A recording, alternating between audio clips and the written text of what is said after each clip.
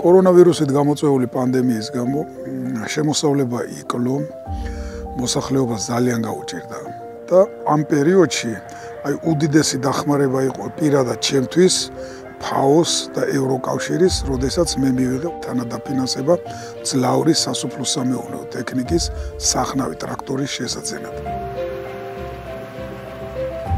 COVID has been very difficult for all of us, and of course it's been very difficult also for many farmers. FAO and the European Union, we have been supporting many farmers in the last months, increasing their capacity so that they can produce more and produce better, but also allowing for them to invest in their farms, and basically through this matching grant component, where FAO and the European Union are supporting a significant part of the investment of equipment and other installations in the farms. დღეს ახლა უკვე შემიძლია თამამად როგორც ჩემი ნაკვეთები დავამუშაო, ასევე მოვემსახურო ჩემს მეზობლებს, ახლობლებს, მეგობრებს და ნებისმიერ სხვა ფერმერს.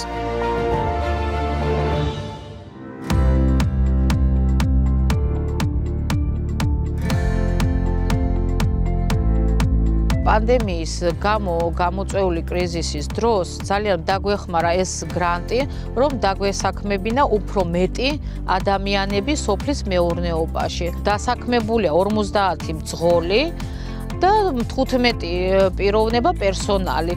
ამ ეტაპზე მიმდინარეობს მინდორში სილოსის აღება და იფუთება ეს სილოსი ახალი დანადგარით. შარშან დავამზადეთ 3000 ტონა. წელს ამ ახალი დანადგარით 7-8000 ტონა დამზადდება.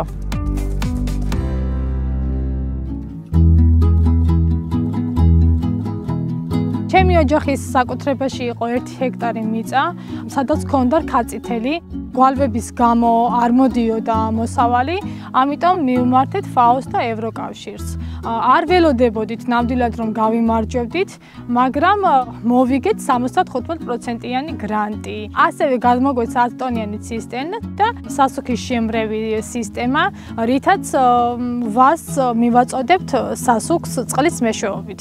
სარწყავის სისტემის დამონტაჟების შემდეგ, რა თქმა უნდა, მოსავალი გაორმაგდება.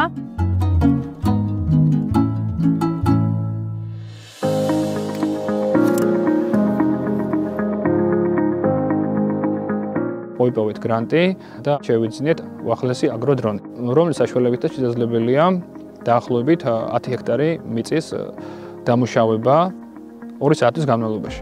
რაც გულისხმობს მაგალითად სიმინდის, ხორბლის და მსგავსი კულტურების დამუშავება, სხვადასხვა სასუქის შეტანა და ასევე პესტიციდების დასმა სხვა ნაკვეთებს. დრონის პრიორიტეტი არის ის, რომ ნაკლებ დროს მოიხმარს, არის ეკოლოგიურად სუფთა, არ აქვს გამონაბოლქვი, ასევე დრონის საშუალებით შესაძლებელია მეტი ფართობის დამუშავება 1 დღის განმავლობაში და რაც თავარი სულ მცირე 20%-იანი სარგებელი მოაქვს, ასე ვთქვათ, ფერმერებისთვის, იმიტომ რომ შესაძლებელია ხარისხის და მოსავლის გაზრდა.